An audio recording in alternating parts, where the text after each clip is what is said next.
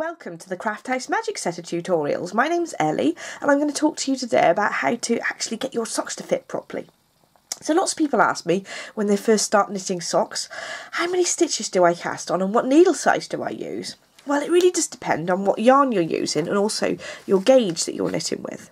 So these are West Yorkshire Spinners and Opal yarns. And I find that these have a very similar thickness when in terms of 4-ply. However, if you look at something like Knit Picks Felici, I find this actually comes up a little bit thicker than the 4-ply of the other ones I showed you. So it's best to get one of the yarns that you think you might knit a couple of pairs of socks with just to try out, and then you can adjust your gauge afterwards.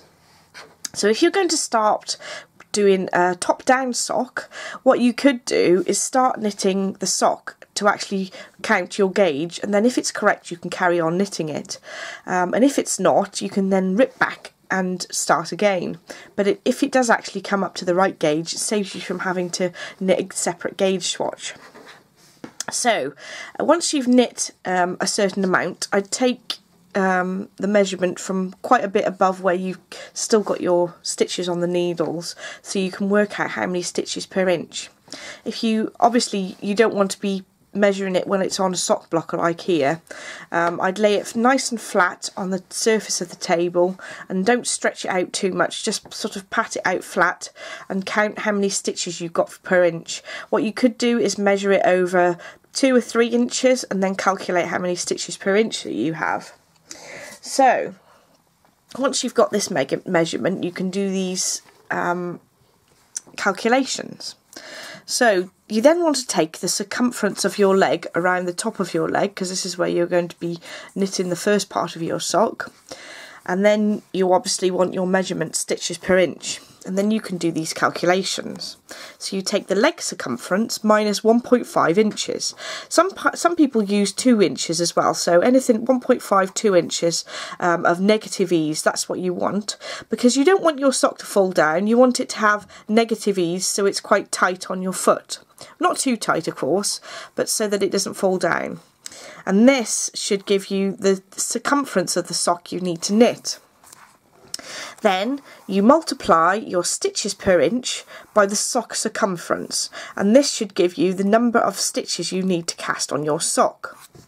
So what I quite often suggest to people is that when you're casting on your swatch, if you cast on 60 stitches on 2.5mm needles, then you can then adjust your stitch count accordingly if it's incorrect, and then if you are correct you can keep on knitting them. So that's how you do a top down. So if you're doing a toe up sock, you can actually try the sock on as you go to see whether it's large enough if you do them on magic loop. I've done a separate tutorial how to do a toe up sock. I shall link this in the box below if you'd like to have a look at that. But you can take the same calculations as I did for doing the top down, as in you measure the circumference and then do the calculation to work out how many stitches you need to increase when you're doing from the toe up. So you'd keep increasing to that amount, and then you'd choose to do whichever heel you'd like. Some people may have a different measurement on this part of the leg as to this part, so it's good practice to just measure these two parts so you don't actually end up knitting the sock all the same stitches and then the top being a little bit tight compared to the bottom.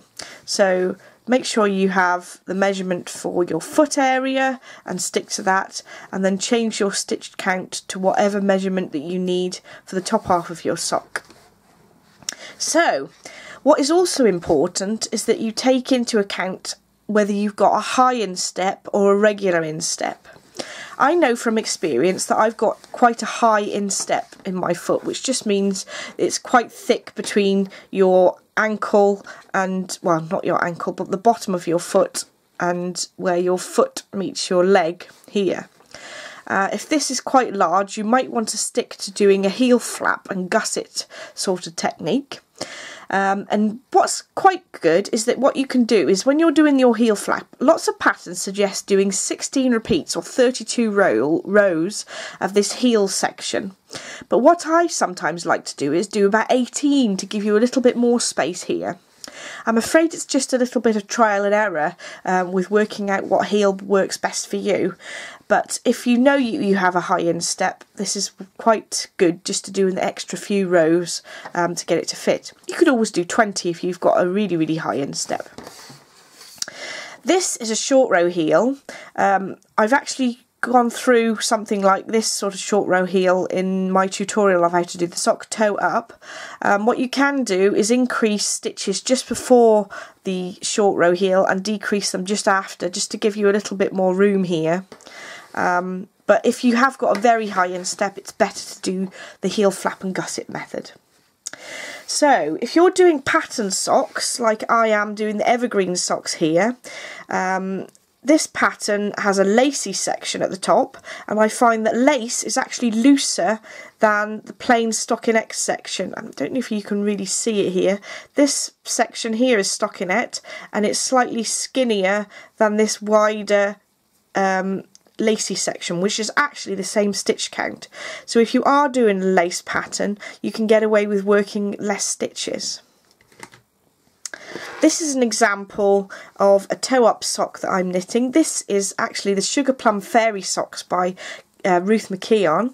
And this pattern is actually ribbed, so it looks a little bit skinnier than it is. But you can actually try this on your foot as you're knitting it.